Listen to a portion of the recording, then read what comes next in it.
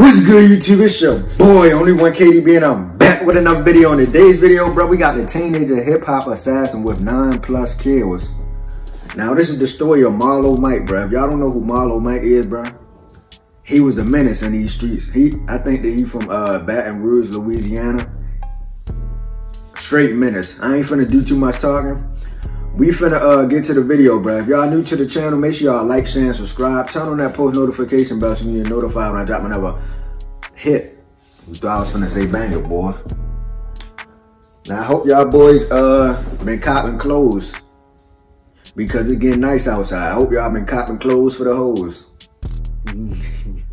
But yeah, bro, let's get to it, bro. Yo, Boosie, who's next? Were the words tattooed under his chest with a depiction of an AK-47. He received this tattoo 2 weeks after the murder of Terry Boyd, alluding to the idea that it was Boosie who gave the call to kill Terry. But then again, Boosie was good friends with Terry. He even had a child with his mother. So was he involved or not? Boosie, as we know, is the iconic Southern hip-hop act. He started his career with the stage name Lil Boosie and then would later change it to Boosie Badass, commonly known just now as Why did he Boosie. change his name? But this video is not really about him. No. This video is about Lil Boosie's hitman, Marlo Mike. And the things he allegedly did on Boosie's command. Just a couple of lyrics that Boosie rapped mentioning this young man were as follows. Ain't no love in my body, Marlo Mike in the backseat begging for a body. Yo Marlo, he driving Monte Carlo. Dow Gray, I want him dead today. Here go to Kate. To give you a little pretext, by the age of 15, Marlo had already taken the lives of allegedly 9 people. That's right. This man wasn't to be taken lightly. Born in the hood of Baton Rouge, Marlo pretty much spent his childhood living around crime. Before a teenager, he had witnessed a murder happen right in front of him. Charleston White had recently come out and said that at the age of 5 years old, Marlo witnessed his own mother being killed. An incident that most definitely had a long-term effect on his psyche. Because of where he grew up and the things he saw in his childhood, Marlo would become a menace to society. He got expelled from middle school for carrying a gun while walking around campus, and although he had anger issues as a kid, he wasn't too violent, at least not in the traditional sense. His mother, however, was always concerned about her son because he'd often mentioned that he could hear voices in his head. Possible schizophrenia, which is a bit odd and conflicting on the accounts that Charleston White made that he had witnessed his mother die, but this could have been a guardian.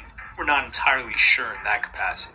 But having your adolescent son say that he could hear... I didn't know that he witnessed his mother die. I thought it was somebody he knew or something. I didn't know it was his mother, bro. That's crazy, bro. Damn, bro. But let's continue. Voices in his head isn't really anything to lose sleep over. Maybe he's finally become conscious of his thoughts.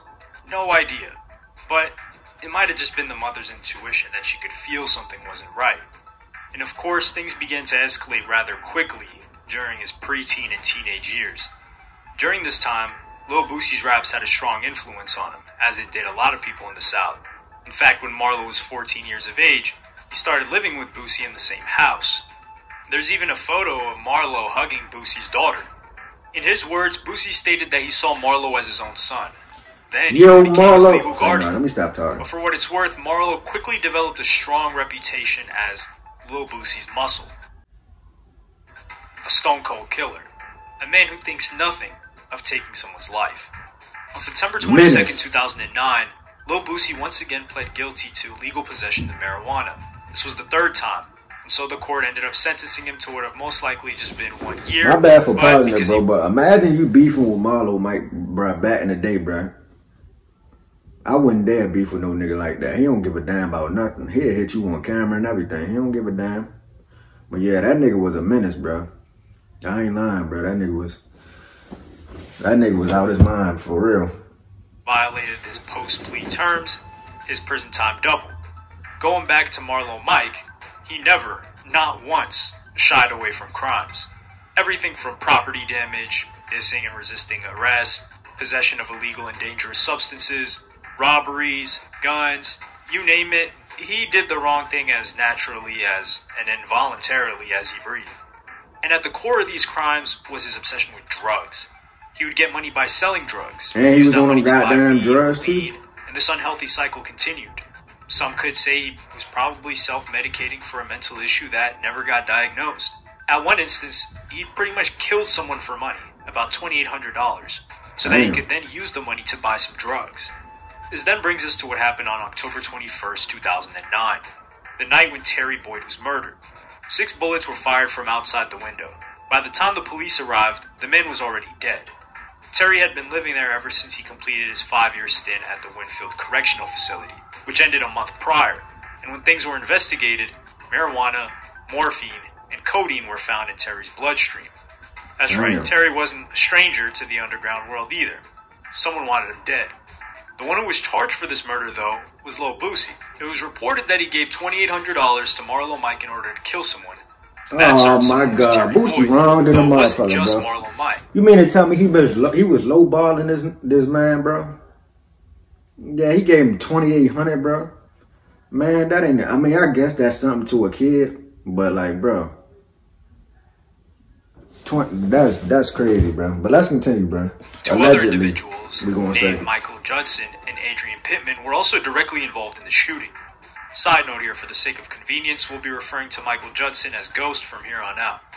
Apparently, Terry was involved with both of them. He allegedly stole $720 from Ghost, while Pittman simply held a grudge against Terry for who knows whatever reason that had to do with the streets. It's also revealed that in the hours leading up to the shooting, Boosie told Pittman and Ghost that he was willing to pay $25,000 to get Boyd killed. This was in the wake of a letter Pittman received from an inmate named Lucas. The contents of the letter suggested that Boyd was planning on doing something to Boosie before he was released from the prison. From the looks of it, Boosie knew that Terry was after his life. Maybe it was bad blood, or something even more sinister. We don't know for sure. All we have is that one statement from Marlo which states that Terry publicly disrespected Boosie while he was interacting with the fan. Though whatever the reason may be, Boosie was adamant in wanting Boyd dead before he pulled something. Hence Pittman, Ghost, and of course Marlo carried out the assassination. They spotted him inside his house. Marlo let off the bullets and then drove all the way to Boosie's home. There, Marlo was then given $2,800 for his participation. Boosie probably gave the rest of the money to Ghost and Pittman. Anyway, later when these three were caught and made to testify in court, they confirmed their involvement in the shooting. It was also revealed that Marlo Mike had been involved in 4 other such shootings prior to this. At least that's what they were able to find out back then. Yeah, that man was a menace, bro. As for that letter, it stated that Terry was going to jack and slap him. But in Boosie's defense, his attorneys declare that the letter doesn't exist. Boosie has always had a friendly relationship with Terry, and he also had a child with his sister, as I mentioned in the beginning of this video. Though Marlo's tattoos while standing next to Adrian Pittman suggested otherwise. Because of this incident, Marlo ended up getting charged with 5 more murders, including the death of a rapper nicknamed Nussie, who was killed earlier that year, on February 9, 2009 to be more precise. In May of 2010, Marlo revealed to the authorities that he was told by Ghost that Lil Boosie wanted Nussie dead, but at that point, Ghost was also dead, so there was no way of confirming it with him if Marlo was telling the truth or just making it up. As for when Ghost died in all of this, well, it happened in the beginning of the new year. He was shot and then later died in the hospital. Still, Marlo was surprisingly thorough in his statements. He revealed that in reply to Nussie's death, Lil Boosie said this: "Ghost told me y'all hit that boy. I like that." Lil Boosie's involvement in the murders became exceedingly apparent at that point. While he wasn't charged with Nussie's death, he did get charged with Terry Boyd's death, considering how he allegedly paid Marlo to kill the guy. Well, the reason Lil Boosie wasn't charged with Nussie's death is because there was no contact between Marlo and him. It was Ghost who told Marlo to do it after all. But he confirmed that Ghost was paid $15,000 by Boosie, out of which Marlo himself received the $2,000. But this isn't all that Marlo said. Bro. He declared that the interrogators first threatened to confine his mother and stepfather, and they also claimed that Boosie had put a $25,000 bounty on his head, but the defense attorney later denied these allegations. Marlo Mike eventually got himself arrested, and this happened on May 14, 2010. He was charged with a lot of shootings and deaths that had happened in the prior years. He was on a killing spree for over a year, when since he was just 16, he managed to narrowly avoid the death penalty. The law didn't see him as a kid, though. However, things took an interesting turn during Boosie's trial. Even though Marlo had basically confessed everything and put Lil Boosie out there, when the prosecutor Dana Cummings asked him about it again, he simply said that he never killed Terry Boyd, recanting his prior statements, and declared that Mr. Hatch never paid him to kill Terry Boyd. The prosecutor called Marlo out on this. She played phone recordings where someone is telling Marlo what to say in the trial. How he only mentioned Hatch, aka Lil Boosie's name, because his parents were being threatened. But now that the prosecutor was playing these recordings, Marlo's words lost all weight. He was literally just following the script. This is where Marlo talks about how the police lied to him, how they said Lil Boosie had placed a $20,000 contract out to get him killed. In the end, Lil Boosie, he made it out, but Marlo didn't. As for Marlo, he was charged with the deaths of Nussie and many other up-and-coming rappers and people that he had been involved with in prior murders. He did not receive the death penalty, but he was given a life sentence. For Lil Boosie, his case ended with just one charge, which was the death of Terry Boyd, which he managed to beat the case on that and then just ended up doing time for the other drug charges that he had. On March 5th, 2014, Boosie was once again a free man. He went on to state, "Prison is not a place for humans. It's an animal house." Meanwhile, Marlo Mike is still in prison. The judge refused the appeal to change the lifetime prison term by calling Marlo the worst of the worst and rotten to the core. Back in 2013, he wrote Lil Boosie a little letter, which said, "I miss them good old days. I wish I was still in that world to lay the law down." Was Marlo Mike mentally ill? Does he have any remorse for what he did? Lay the law down? What you mean, Was he bro? even mentally capable of understanding what he did? We may never know.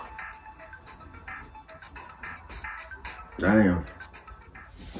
But that's going to do it for this video, bro. If y'all enjoyed that reaction, make sure y'all like, share, and subscribe. Turn on that post notification bell, and I'm out of here.